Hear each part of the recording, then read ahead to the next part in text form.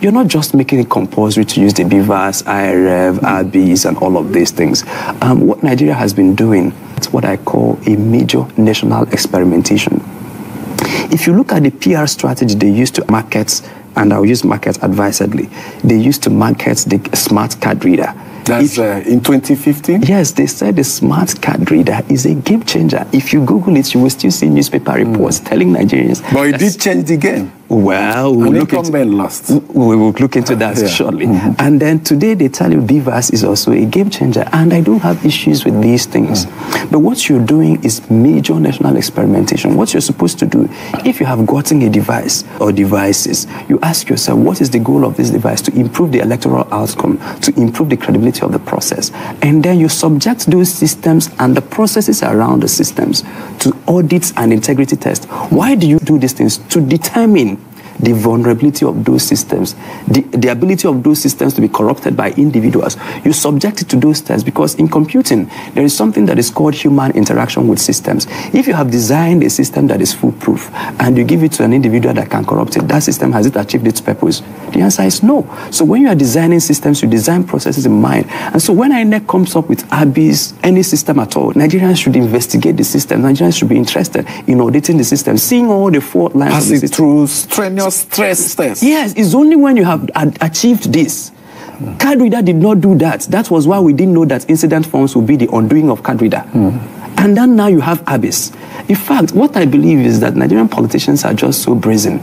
If they are not brazen, what we know about these devices, there are smart ways to technically compromise these systems without you seeing it on the surface. It's just that Nigerian politicians like being brazen about election theft. If not, the way your devices are, people can smartly override the election system without you even knowing. I'll give you one instance, and this is the first time I'm saying it on a national platform.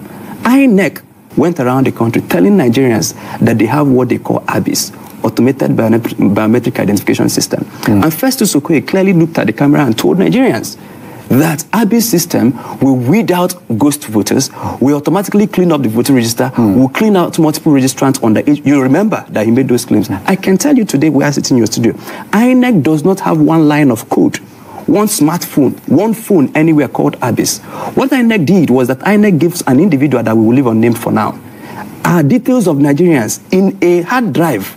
And the guy traveled to Israel, went to Israel, stayed for 2 weeks, and came back and told Inec that they have cleaned up the system. And then Inec uploaded that thing on their website. And Nigerians reported 55,000 names. And then Inec took that. Some of them underaged. Nigerians, till today, that voter register is still dirty. You have to look at it. And so I'm telling you on your platform, Inec does not have ABIS. And we knew this before the elections. And we told stakeholders, Inec does not have ABIS. If Inec is lying about ABIS, what other things do we not know about the systems?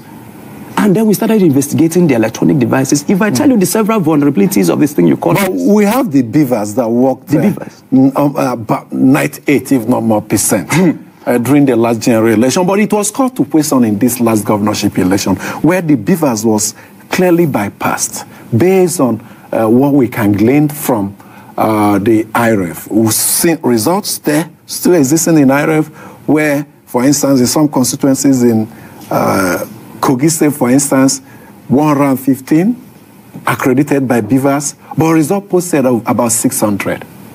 So how do we begin to gauge the performance of Bvas in accreditation and, more importantly, stopping overvoting?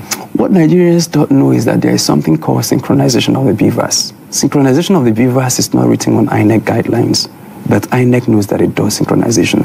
And the synchronization means that Bvas can give you reports. Okay, where you will see synchronization in full effect is in Osun election. If you have followed Osun Election Petition Tribunal, I think there was overvoting in 774 or something local government, 744 local governments. By the time the Bvas synchronized, you had overvoting in just, I think, that's 16 or so local government. You remember? Yes, sir. That was why the two leading judgments and dissenting judgments had that issue. So the synchronization of the Bvas is a very fuzzy process. It is not clearly spelled out.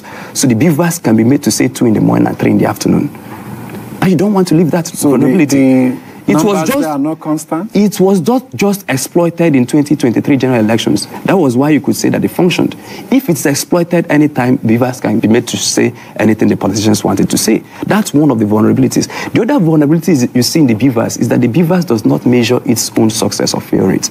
The Bvas does not connect to internet in real time for voter authentication.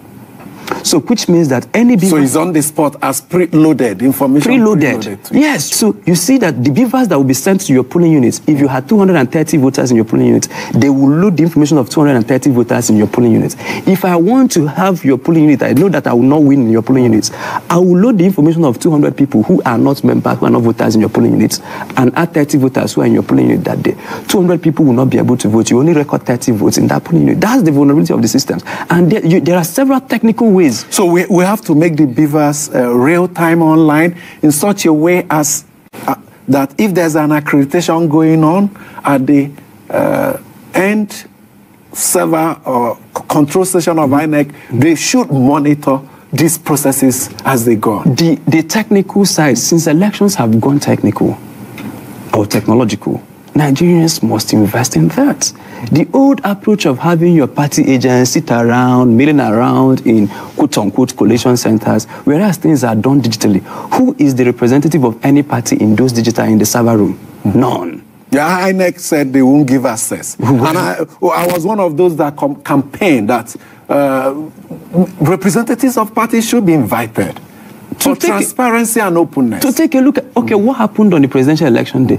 Several stories are flying around. One of them is that the server was shut down and the IP was rerouted.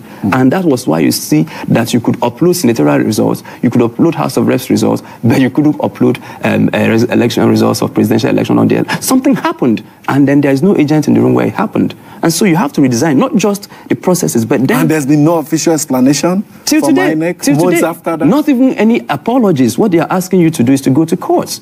And these are some of the vulnerabilities we should have seen before the elections.